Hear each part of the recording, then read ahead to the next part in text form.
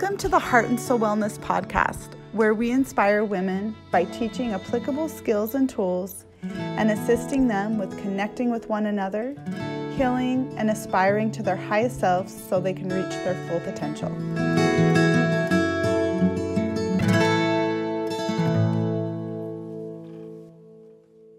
Thank you so much for joining us. I am really excited about our topic today.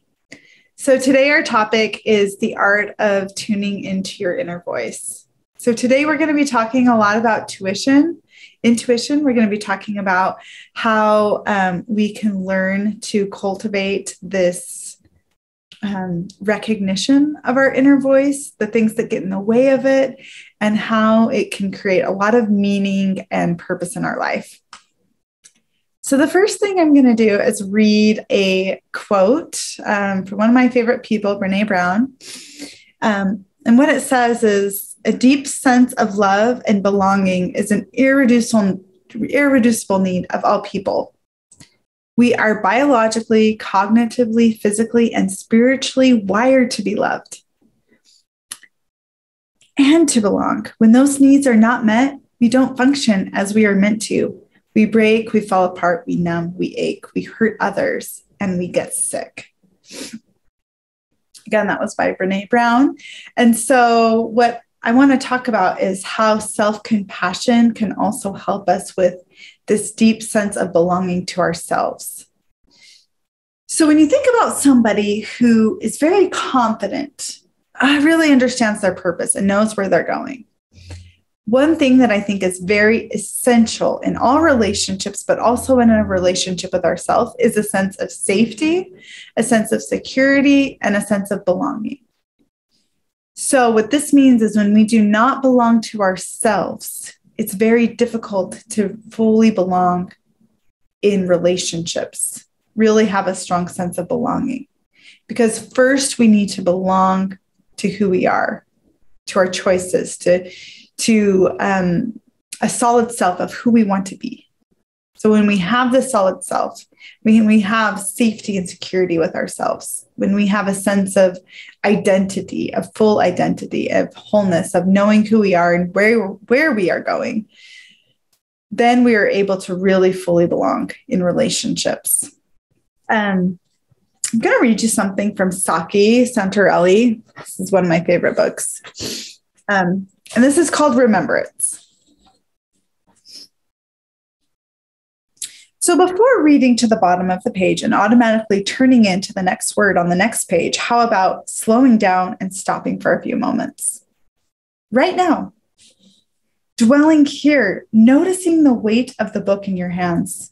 Feel the texture of the page, the sounds around you, feel the swing of breath, the life shuttling in and out of the body, the sustaining presence inside and out of the breath. Now, if you like, speak this poem aloud to yourself 2 or 3 times. Try taking it slowly. There are 2 kinds of intelligence. One acquired, as a child in a school memorizes facts, concepts from books and from what the teacher says, collecting information from individual sciences as well as from new sciences. With such intelligence, you rise in the world. You get ranked ahead or behind others in regard to your competence in retaining information. You stroll with this intelligence and into the field of knowing, getting always more marks on your preserving tablets.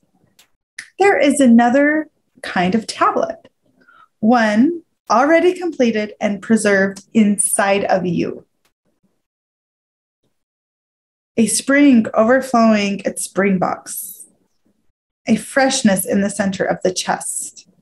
This other intelligence does not turn yellow, nor does it turn stagnant.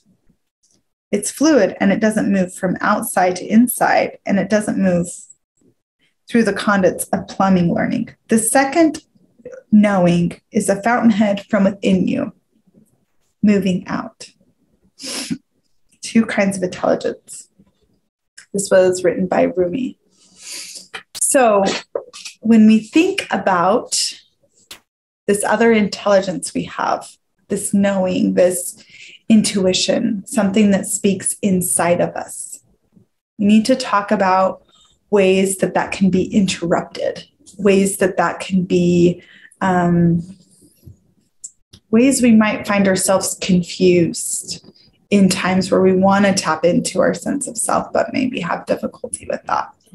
And as we know, like trauma can really interfere with our sense of self when we've been in situations where our empowerment has been taken from us and we need to regain that sense of self, that sense of courage, that sense of individuation. That is a process, and it's not a one-time event, but it is something that is practiced. One of the reasons why I like mindfulness and meditation is it allows us the opportunity to slow down and listen inward inside of us instead of hearing everything external from us. When we can tap into what is inside of us and allowing this intuition, this sense of self to grow, this is what can foster this beautiful sense of self and discovery and knowing. So it allows us this process of beginning to know ourselves at a much deeper and intimate level, which then allows us to share more intimacy and authenticity with other people in our lives. So I want to talk about a few suggestions, a few ideas of ways that you can continue to cultivate this sense of self and belonging within yourself, knowing that first we need to start with our sense of belonging with ourselves first and continue to cultivate those relationships. But we're going to have more depth to our relationships as we're able to cultivate this sense of belonging. So I have a few suggestions. One is schedule time for yourself, time to nurture yourself. So I want you to think about activities that are nurturing and activities that are depleting. And the ones that are nurturing are the ones that are so deserving of your time and attention. The ones that are depleting, the people, the situations, the relationships that are depleting may need some adjusting, and your time may be better served with activities that are nurturing. Observe your activities. Go through your day and write down all your routines, just everything you go through in a day. And I want you to put a mark next to the ones that are nurturing, where you feel a greater sense of self and maybe even facilitate more intuition and insight, and ones that do not. Don't neglect yourself. Make your self-care a priority. We stop listening to ourselves when we are tired, when we are overwhelmed, and when we are exhausted. So the other thing is listening to when you are approaching the red zone, as I call it. So if you think about, when you're putting a pot on the stove and you're starting to boil it. Okay, first we have like nothing at all, right? The water is still. And then we get a simmer, and then we get the boil, right? So what we want to avoid is getting ourselves to a place where we are neglecting ourselves, completely depleted, and we don't have resources available for ourselves or others. So when we are simmering, this is where we can have insight and practice skills and tools to help us with managing our emotions, but also tapping into our intuition. So becoming aware of when we are approaching a simmer and moving towards a red zone. Okay, so I would say the red zone is like simmer moving to boil. Simmer is like I would say more of like a yellow light where it's like, oh, warning. Okay, I need to maybe go get a drink of water. I need to take care of myself, maybe go for a quick walk, 5 minutes outside, getting some sunlight, anything like that, where we can, take 5 minutes, come back to center, and noticing where our balance is, where we want it to be, and the things that help, like the things that start to take us off of balance, out of balance. Okay. So the other thing is journaling. So finding time to connect with yourself with a pen and a paper, and just journaling your emotions, thoughts from the day, insights from the day, getting it all on paper. This is a wonderful way to connect with yourself.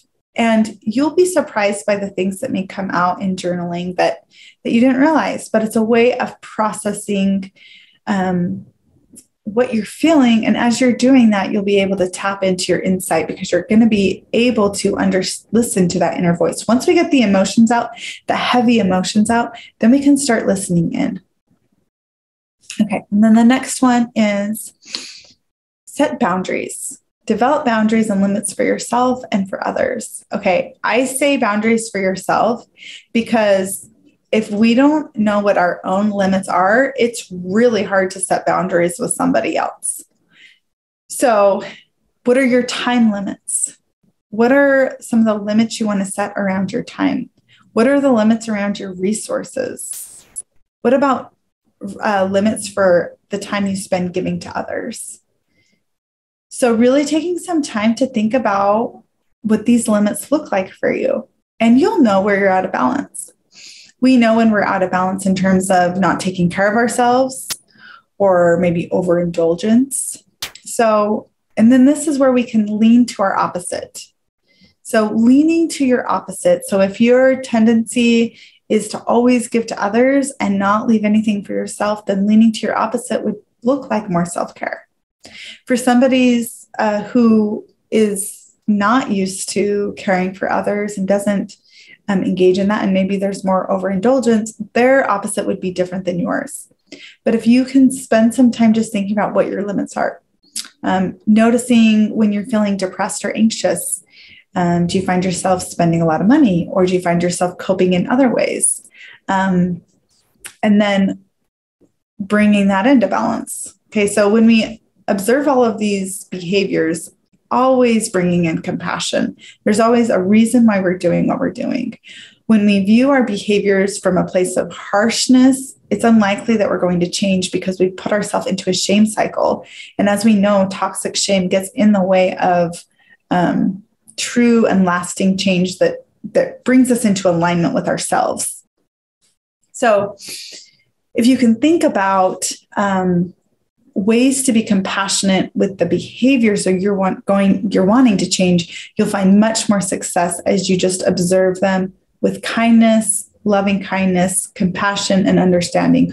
Almost as if you're just like exploring and you're curious and you're seeking to understand this behavior instead of seeking to, I have to change this right now, right? It's just one little step every day in working on the things that we know that we want to work on to bring us into balance. Okay. Make a list of your strengths. So identifying your strengths is really important because you want to be able to say, hey, this is what I've got working for me. These are the things that are working for me. I'm compassionate. I'm empathetic, curious. I can empower others. I can inspire others. If you can think about your strengths, you're going to find more success in your life as you focus on those things that are working for you. And the strengths can help with facilitating enough loving kindness and compassion to make changes, small changes towards the things that maybe aren't your strengths. And it's okay to not have strengths in every area. It's okay that there's some areas that we struggle with, as long as we can accept those and then work towards improving each day. Okay. Care for yourself emotionally, physically, and spiritually. I am really big on taking the time to care for ourselves in these three areas: physically, emotionally, and spiritually. So physically, it's like something that is a nurturing activity that gives back to you. Yoga, going for a walk. Maybe it is a class at the gym. That's awesome. Maybe it's a hike, but something that helps you to feel connected to yourself or connected to others, and it's a nurturing activity. Physically, emotionally, okay. Noticing your self-talk. And I know positive affirmations don't work for everyone.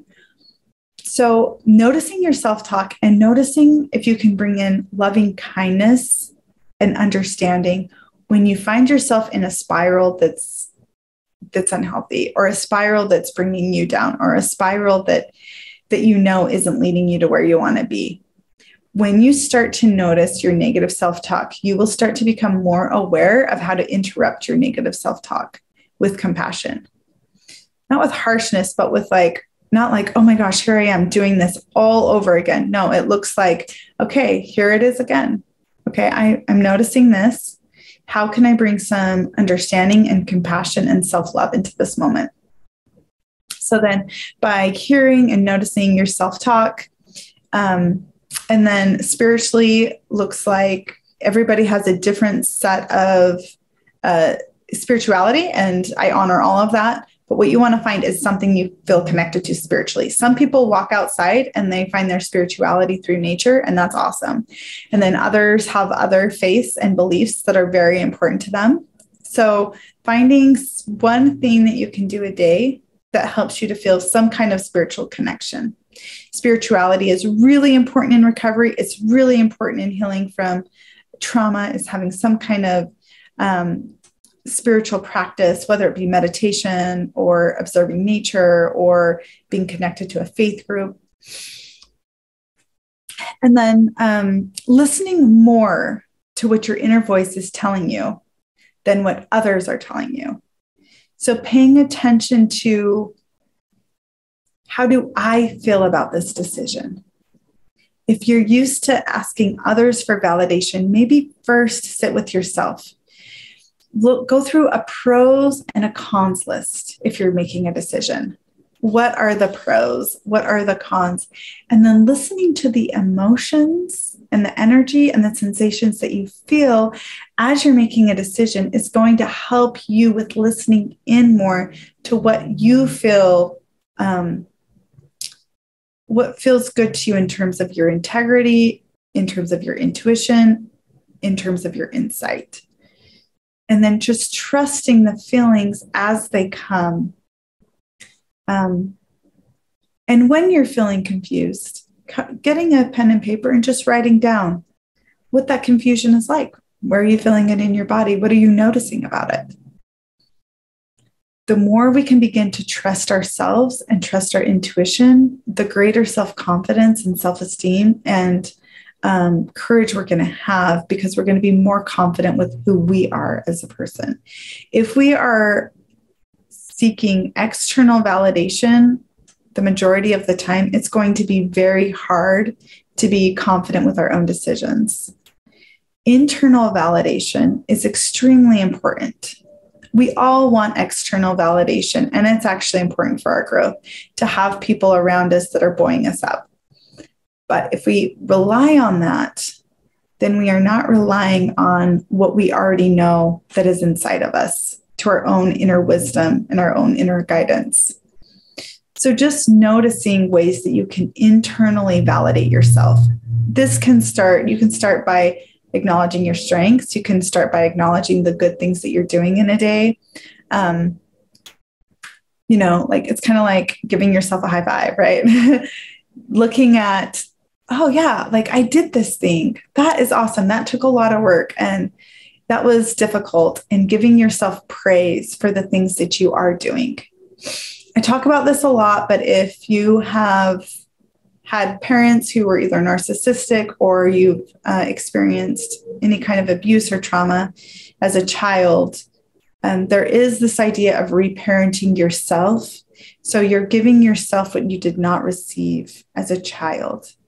And that's a really powerful tool in recovery. Okay, so there is one of my favorite quotes by Marianne Williamson I'm going to read. And I am going to preface this with, if this quote does not work for you, if it doesn't fit with what you connect with spiritually, you can just insert universe or whatever it is as I'm reading it. So it is, our deepest fear is not that we are inadequate. Our deepest fear is that we are powerful beyond measure. It is our light, not our darkness, that most frightens us. We ask ourselves, who am I to be brilliant, gorgeous, talented, fabulous, Actually, who are you not to be? You are a child of God. Your playing small does not serve the world. There is nothing enlightening about shrinking so that other people won't feel insecure around you. We are meant to shine as children do. We were born to make manifest of the glory of God that is within us. It's not just in some of us, it is in everyone.